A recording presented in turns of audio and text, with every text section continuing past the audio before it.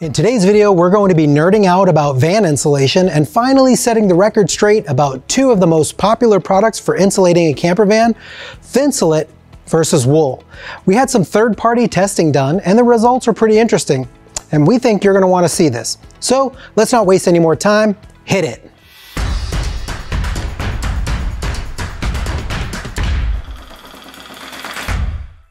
There's going to be a lot of information in this video, so quickly before we dive in, if you enjoy and get some value from these videos and want to see more, take a quick second to like this video and subscribe to the channel so you can get notified when the new videos go live. Okay, there's been a lot of debate on what is the best product for insulating a camper van, and we wanted to see scientifically how they test it out in a variety of metrics. We had a third-party testing lab test these two products to see how they perform in a variety of ways. Here are the things that we tested for: weight and thickness, sound absorption, thermal resistivity, better known as R value, moisture absorption, hydrophobicity, yes, it's a real word, I looked it up, odor, dusting, also known as fiber shedding, and flammability. So let's get right into it. Weight. The first test was weight and thickness, and that consisted of weighing and measuring a square meter of material. The 3M Thinsulate SM600L came in at 42 millimeters thick and 642 grams per square meter.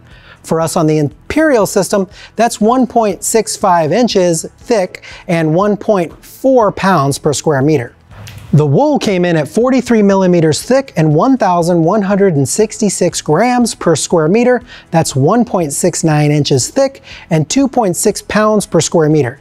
This is the first interesting thing that we found because the brand of wool we tested advertises a bat thickness of 2 inches, but when measured by us and the testing site, it measured at 1.69 inches, which will significantly come into play when discussing R value and sound deadening. Another thing that's interesting is the wool is heavier, about 27 pounds more on an average van. Not terrible, but every pound counts in a van build. And as we'll see, heavier material doesn't necessarily mean better. Sound absorption. In the second test, the lab tested sound absorption using both the alpha cabin and impedance tube methods and found similar results. These are two of the most common and widely accepted tests for sound absorption and degradation. The Thinsulate outperformed wool significantly, both with higher sound absorption coefficient and over a wide range of frequencies. This basically means that Thinsulate is noticeably better at absorbing sound than wool, making your van quieter overall. Thermal resistivity, aka R value. The next test is probably the one that most people are interested in, and that is R value, or in scientific terms, thermal resistivity. I just feel like Albert Einstein every time I say that. But thermal resistivity represents the resistance of a material to the flow of heat per unit area for a given temperature difference. We're really nerding out here, aren't we?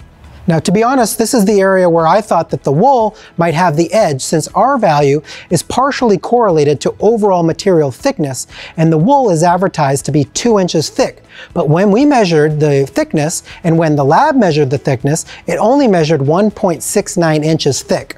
So, Thinsulate came out slightly on top here as well. As you can see, the R value of the Thinsulate was 5.62, while the R value on the wool measured was 5.35. While this difference isn't going to be as significant as the sound absorption result, Thinsulate was superior in this test.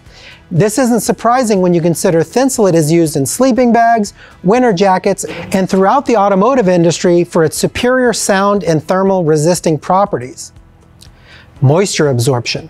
Thinsulate absorbed only 0.4%, or less than half of 1% of its weight in water, while the wool absorbed 13% of its weight. So basically, if you had a small piece of wool, just a tad smaller than a square meter, that weighed 1,000 grams, it would absorb an additional 130 grams, or about a quarter pound of water. If the average van needs 24 square meters of insulation, that would be approximately 6 pounds of water.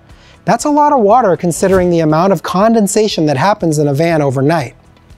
In terms of hydrophobicity, Thinsulate is the clear winner here as it's extremely moisture resistant. Odor. Now let's talk about odor, because anyone who has ever stepped foot inside a van that's been insulated with wool will know what I'm talking about here. It smells like a petting zoo, and the smell doesn't easily go away. The scale used for this test was 1, having no noticeable odor, 2, having a slight but noticeable odor, 3, being very noticeable odor, 4, meaning the smell was strong and offensive, and 5, having a very strong offensive odor. When dry, the Thinsulate tested at 1.3 and the wool tested at 3.25.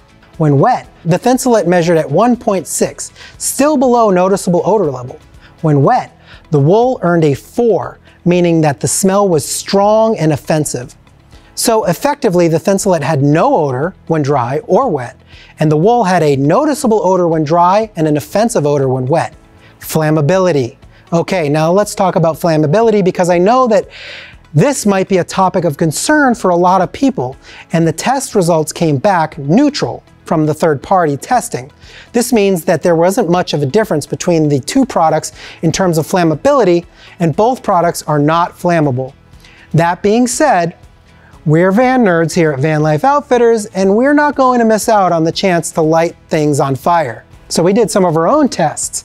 And as you can see here in the video, both products didn't exactly kindle any flames, but the wool did flame a little bit, it did carbonize, and it did create a lot of smoke that quite honestly reeked of burning hair, because, well, that's what it is.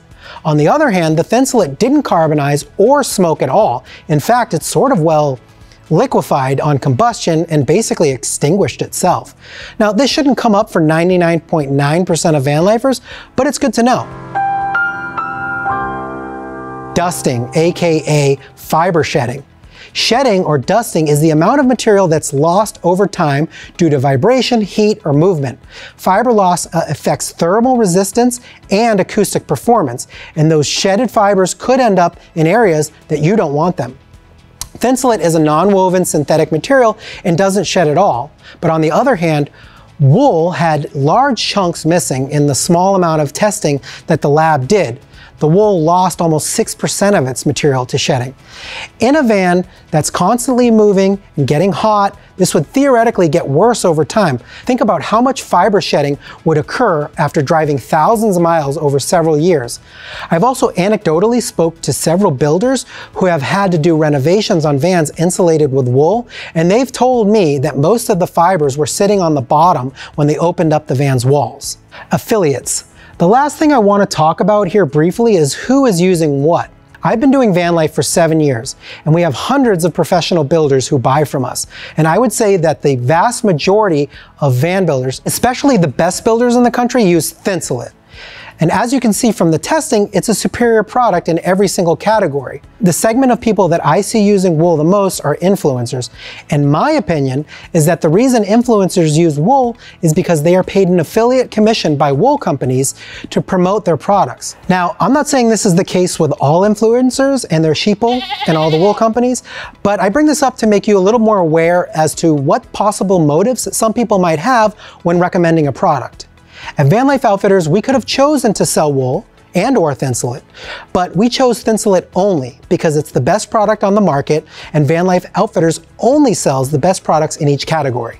Well, that does it for this video. Hopefully we cleared up some of the confusion surrounding the two most popular choices on the market for insulation. Please head over to vanlifeoutfitters.com for tons of other blog posts, videos, product reviews, and other useful content about building a DIY camper van. And while you're there, consider supporting our store, which features only the best road-tested products for your van build.